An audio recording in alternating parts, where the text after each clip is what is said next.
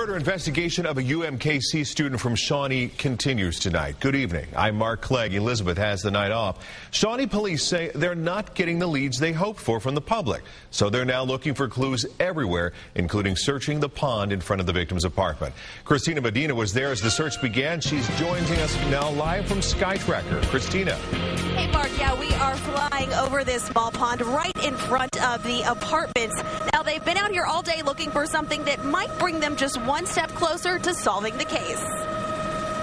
The underwater rescue and recovery team is searching through the murky water here at the Prairie Lake apartment complex in Shawnee off of Lackman Road. There's no visibility down there, so he has to search everything by hand. They're looking for the murder weapon or anything that may answer the questions: who killed 22-year-old Chris Dotson and why? He doesn't have a criminal background, nothing to indicate that he was in any type of illicit activity.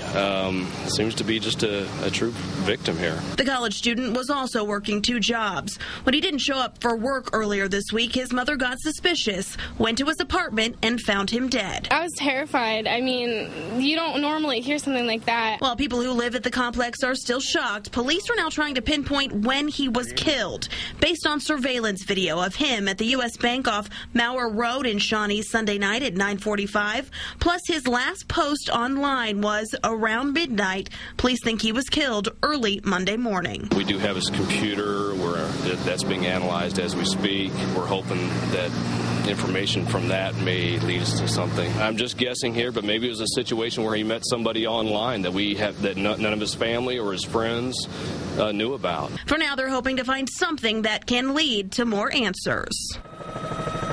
And they tell me that they will continue looking for clues until the sun goes down tonight. Reporting from Skytracker, Christina Medina, NBC Action News.